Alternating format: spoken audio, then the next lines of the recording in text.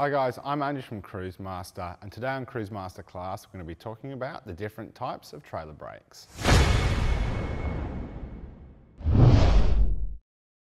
We get the question quite a lot here at Cruisemaster about the different types of trailer brakes, how they work, and the different benefits of the different designs.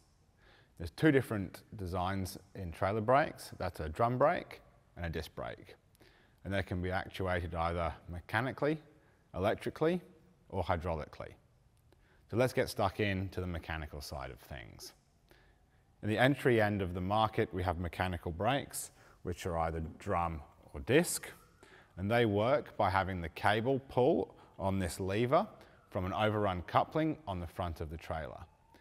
They're not particularly effective because they rely on that overrun capability of the coupling and the relative weight of the trailer. However, they're very cost effective and they don't require a brake controller in the vehicle. So you often see them on rental vehicles. They're also limited on their braking capacity because they typically don't have an overrun feature which is required on trailers over 2 tons GTM.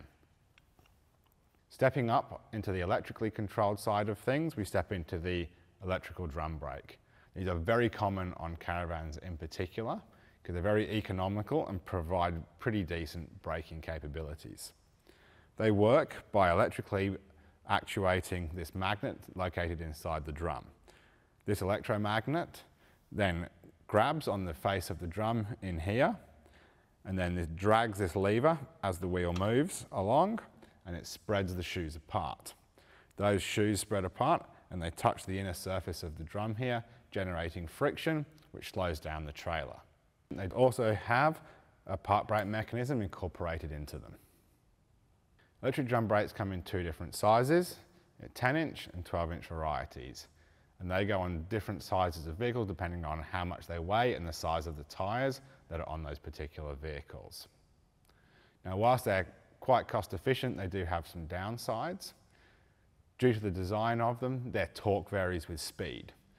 So to demonstrate that, if you've ever been out on the road with an electric drum brake, you've been doing 100 kilometers an hour and you've been creeping up the brake controller to be able to feel the trailer decelerating a bit when you apply the brake, then you come into the next town and you're slowing down at the roundabout in the middle of town, and all of a sudden the wheels lock. That's because you get more torque at lower wheel speeds in an electric drum brake, so they're less effective at high speeds. You can also see there's a lot of moving parts inside an electric drum brake, which means they're not as durable on corrugations as their disc brake partners. Now onto hydraulic disc brakes, and these give the best performance of all the brakes on the trailer market. They work by having electric to hydraulic actuator located on the trailer. This receives a proportionate voltage signal from the brake controller in the car and converts it into hydraulic pressure. That hydraulic pressure through fluid goes through hydraulic brake lines, which then end up in the caliper at the wheels. That hydraulic fluid then pushes on a piston inside the caliper, which pushes the brake pads onto the brake rotor, which then does a decelerating of the vehicle. Whilst hydraulic disc brakes are typically more expensive than their electric drum cousins, they do have quite a few more performance benefits. Due to their design, they have more consistent and more stopping power than the electric drums. They also handle heat better, particularly these versions which are ventilated rotors. From the off-road side of things, due to them having far less moving parts inside them, they also handle corrugations and vibrations far better, as well as their semi-dirt clearing as well. You'll often find an electric drum that will hold rocks and that type of stuff in the bottom of it if you've been off-road with them. Now, if you've got a Cruisemaster suspension with electric brakes, we do have it as an upgrade kit that allows you to convert from electric drum into hydraulic disc.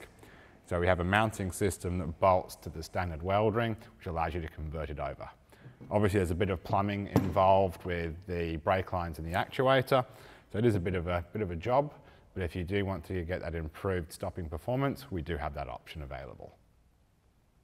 One of the last features on the Cruisemaster hydraulic disc brake system is we do have a park brake function, which basically runs a cable from the handbrake to a lever on the back of the caliper, which in turn pushes on the back of the piston and provides that holding power.